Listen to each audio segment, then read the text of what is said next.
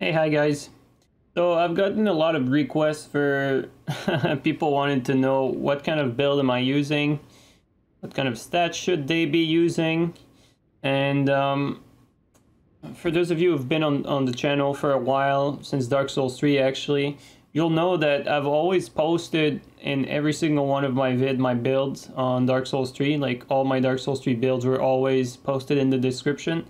And I stopped doing that for Elden Ring. And the reason for it is that I want to give you guys good tips. I want to give you guys proper advice. I want you guys to have good information. And my information in Dark Souls 3, or all my knowledge in Dark Souls 3, was top of the line. So I was 110% confident in everything I was suggesting.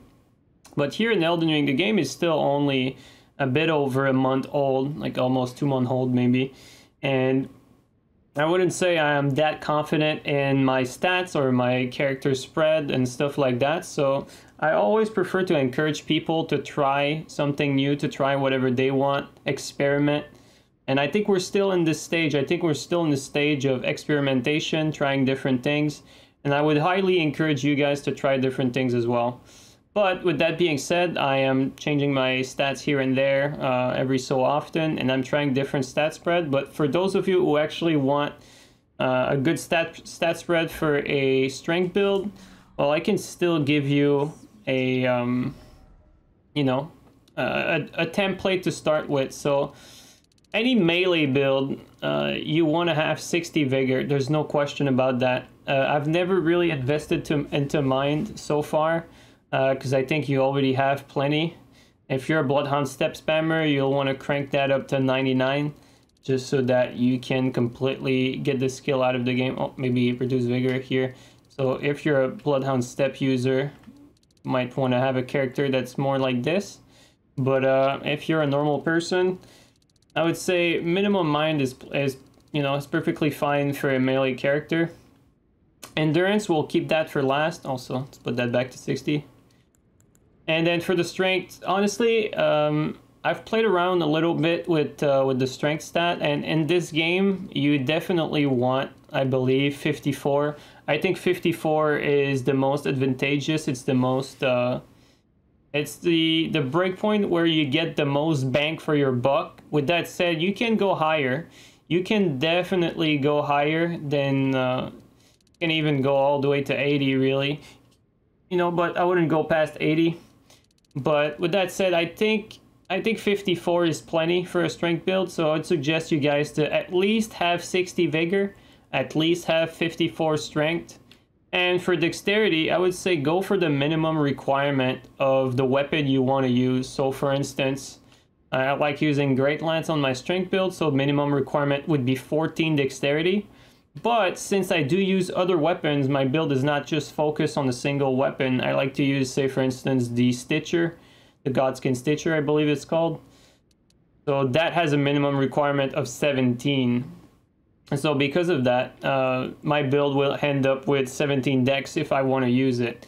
But it's not necessarily optimized for Lance. If I was only to make a strength build that only uses Lance, I would go for 14, right? And same thing for Fate. I like to have 12 Fate, but it's to get access to buffs that I never really use, and even items that I don't really use. So, I mean, if you don't use them either, just keep it to the minimum. You don't need 12 Fate. It's just that I like to have some options whenever I need it. So I got it at 12, but really, realistically, like a good strength build would look more like this, right? And then you go into endurance. I use endurance as a stat dump because honestly, like, you can't really go above 60 here. Look at the return for your point. You go from 1887 to 1900, right? And then after that, you only get 6 points. So the return after 60 vigor is not worth it. Here, your endurance, the logical thing to do here is either you would dump it into mind, either you dump it into endurance, or you'd go for the minimum endurance you would need to carry whatever weapon you're using, and then you dump the rest of your stat and your offensive stat, right?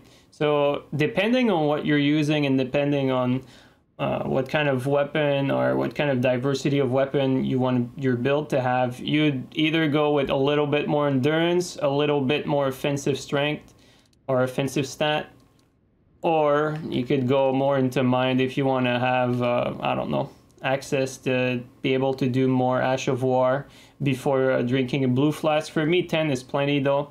So it's up to you guys, but for me personally, my strength build, this is my stat spread on my strength build right now. It is subject to change. This is my stat spread. The thing you see here with 50 dex is I'm experimenting with a dex build at the moment, so that's that. But yeah, this is my stat spread here for strength build right now. It will change. It keeps changing. And for my suggestion, I would say you go for the minimum requirement for your dex. You go for the minimum requirement for all other stats, and then you dump the rest either in endurance, either you get a bit of mind, or you dump it straight for more offense, right? So these are all good options. It's up to you guys. You do what you like. So as far as the ring goes, it's always up to... I'd say it's always up to the weapon you're using. So for instance here, if I'm using the lance, for instance, go back here because we can't two-hand our weapon here. And speaking of two-handing, surprisingly enough, strength builds do more damage with nearly every single weapon in the game when you two-hand them. So a heavy rapier two-handed will do more damage than a keen rapier two-handed on a dex build, even though technically it's like rapiers have always been dex weapons. So there's this weird thing going on where strength builds are much better when you two-hand your weapons, and it's pretty true for almost every single class in the game. Actually, I don't even know if there's a class that's an exception. Maybe, but I mean, I don't really care to know right now, but I've checked with katanas and rapiers, which are both usually dex weapons, and strength builds actually do more damage with both rapiers and katanas. So it's kind of weird, but yeah, it is how it is. And so dex builds are better when you one-hand your weapons. So when you have weapons one-handed, dex build will almost always be better than strength builds. So weird little rule of thumb there. Strength builds are better for builds where you two-hand your weapon, and dex builds are better for builds where you one-hand your weapon. There are exceptions to that, like for instance, lance maybe is slightly better on strength build because some weapons are just completely strength. Like lance does more damage on a strength build than a dex build, even one-handed, so that's an exception. But going back to showing the build here, the rings I like to use, there's really only one ring that I would say you need across the board on any build you're using, and that's the Crimson Ember Medallion. And Crimson Ember Medallion gives you a good chunk of HP. If we look here, it gives you a good 152 HP, right? And I know a lot of people from previous Souls games really are hung up on the Ring of Favor, which is the Erdtree Ring Favor here in Elden Ring. But it's not necessarily as good as in previous games, so consider this. It doesn't really give you that much, the Erdtree Ring. It's like worth, I would say, about, let's see here. Here you go from 2052 to 2134, so I think that's what, 70, wait. Okay, yeah, so that's about 82. Or is it? Yeah, I think that's about 82.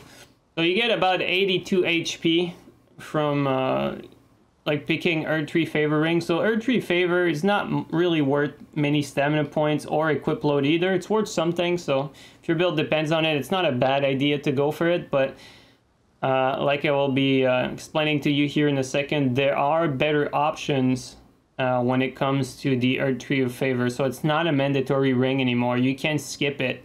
You don't need it for all melee builds anymore. It's not like it's used to be. So I do use it though. I do use it because I need the weight requirement to rock my fashion and 2 lances. So when that happens, or when I have that particular setup, I need that Earth Tree Ring of Favor +2 for the weight. But for those of you guys, maybe your build is going to be slightly different with slightly different fashion. So yeah, maybe you won't need it. As far as the ring goes, a good starting ring is Ritual Shield Talisman and Ritual Sword Talisman. Of course, those are, this gives you a bit more defense when you're full HP, and this gives you a bit more offense. Those are not always good. I'd say they're only worth using when you have some sort of regen going. So when you have your physics active, for instance, with regen, I'd say they're worth using, because the HP regen you get will make it so that you will more often than not be on your shield or sword talisman for the first hit and maybe the second hit once you switch to the Sun Princess ring, which is called the Blessed Dew Talisman here. But either way, I would say it's not worth it if you're not on some sort of regen, because they're too easy to get off. Like, unlike other games, here a simple fan dagger will completely get you off these rings, which is very, very easy to land, and it's pretty much free. So they're not always worth using, only when you have some sort of regen going. So what other ring would I suggest if I think these 3 rings, which used to be like the usual suspect and the usual ring everyone were using in previous games, what would I suggest? Well, the moment you're fighting something that has bleed, an opponent that uses bleed, this is a must. It greatly raises robustness. You want to have the Stalwart Horn Charm +1. This is a must for PvP. If you're fighting Rivers of Blood, if you're fighting anything that has bleed, you want to have that. Look at that bar. Look at the size of the bar. It's so much bigger than if you don't have it. Actually, I can't really showcase it if I don't have it. But yeah, it's definitely worth it. Your bleed bar gets a lot bigger. There are other ways you can increase the size of your bleed bar. Look at that. There's some items like this shield, for instance, raises your robustness as well. So you can stack those if you really want more bleed resist. But yeah, the moment you're fighting Rivers of Blood or anything that has bleed, this talisman is definitely a must. I say ring talisman, it's the same thing. So yeah, that's a must if you're fighting something with bleed. If you're using a weapon like Lance, it's definitely going to be a must to have the Spear Talisman. Spear Talisman gives you more damage on counter hits. Same thing with the Claw Talisman. Claw Talisman gives you, I think, 10% more damage on jumping attacks. And when you're using something like Lance, you're going to be doing a lot of jumping attacks. And so same thing if you're playing with something like a Stitcher. Stitcher, pretty much its best attack is the jumping attack. So depending on the weapon you're using, you're going to want to have these rings. These rings are, I would say, fairly popular for any build that has poke attacks. And that also stacks with Royal Knight Resolve, so that's even more of a reason to use them if you're using Royal Knight Resolve on your main weapon. So that's another thing.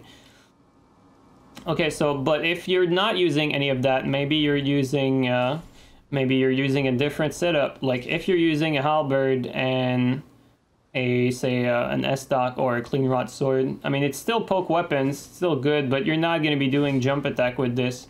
A Shard of Alexander is worth it as well. Shard of Alexander increases your Ash of War damage, so if you're using something like Flame Strike, it's fairly easy to land. Like, you're most likely going to land it at least once, maybe twice in a fight.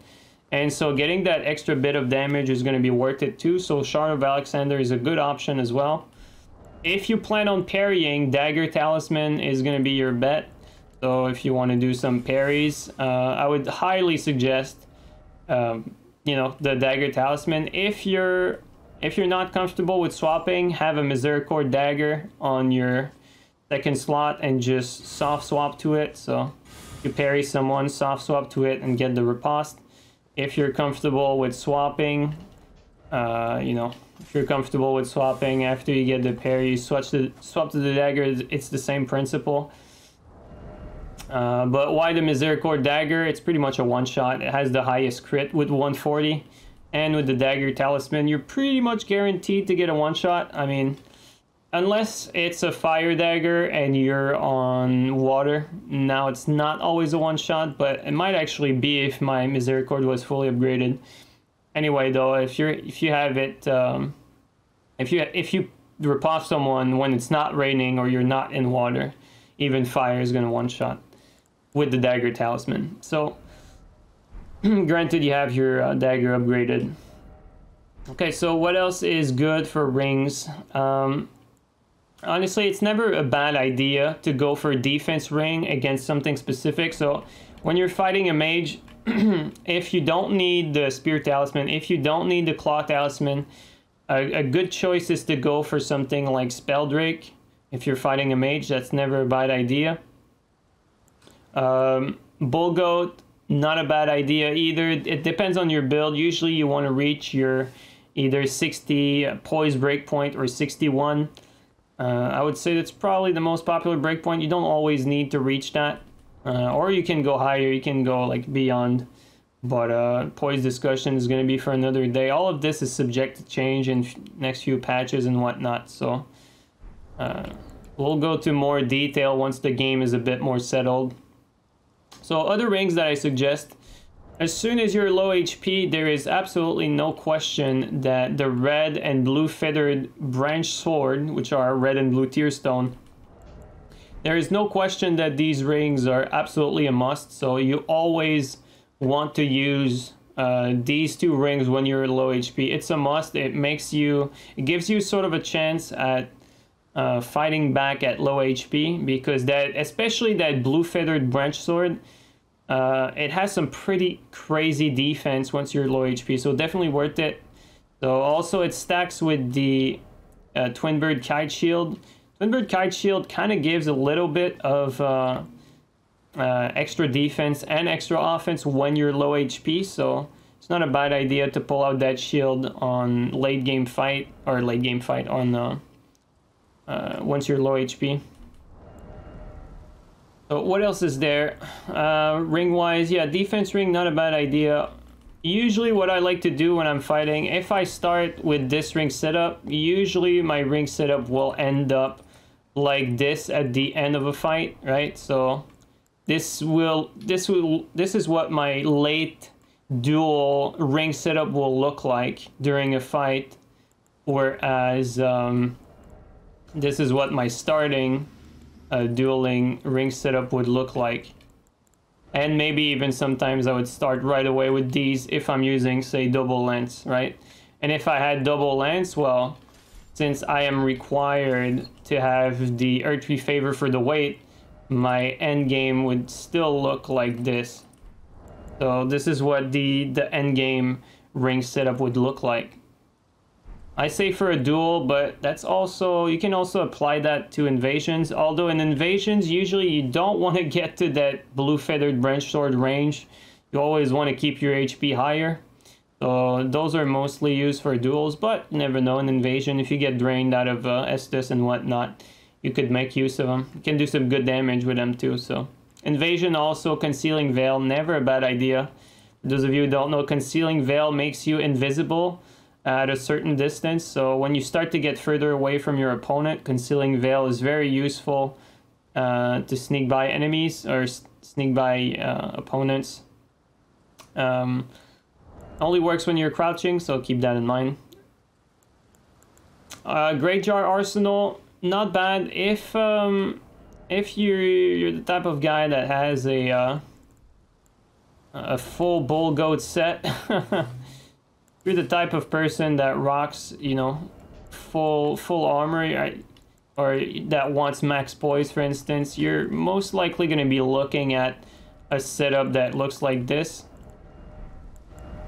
Like that, right? So if you're looking for that max poise, usually you'll need that Earth Tree plus the Great Jar Arsenal, and the only ring you're going to be switching is going to be that Crimson Medallion.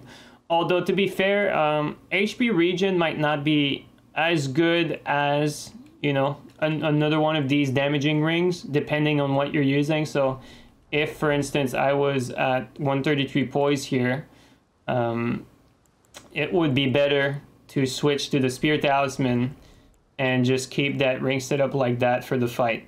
And then once I get low HP, it would be Blue Feathered Branch Sword. So you see how the rings or talisman change depending on the build you're using and the like when or what's going on in the fight. Like, are you low HP? Are you starting the game, starting a match, whatnot? So that all matters. And then there's other rings for different situations, but I won't go through all of them. This is more like a strong base for you guys. If you're fighting, you know, madness or sleep, definitely use the focus ring, just like I told you to use the stalwart horn charm. So same thing for this. So yeah, that's pretty much it for this one. So for all of you who ask about my build, well, here you go. I gave you a treat. This is how I go about making my builds right now in general. So I take into consideration the weapon I'm using. I take into consideration the breakpoint I need to hit. Most of the time, or actually all the time, for now I try to hit 60 or 61 poise. What that allows you to do is to tank, you know, dual Naginata running L1, or I mean any small weapons like Curve Sword, for instance. You'd be able to tank an L1 from small weapons. So that's usually the breakpoint I try to hit. But you can go higher, or you can even go lower if you're not too worried about that. I mean, you can go lower. If you're the type of guy who uses a shield, you definitely do not need that much poise, because you're going to be poking behind the shield anyway, so you're most likely not going to, you know, take that much damage. You're most likely going to be looking for a poise breakpoint that's lower. But it depends on your build. Maybe you can optimize for more defense, and with more defense, usually comes with more poise. So either way, that's it for me, guys. I hope you enjoyed this, and I'll catch you guys up next time. Take care.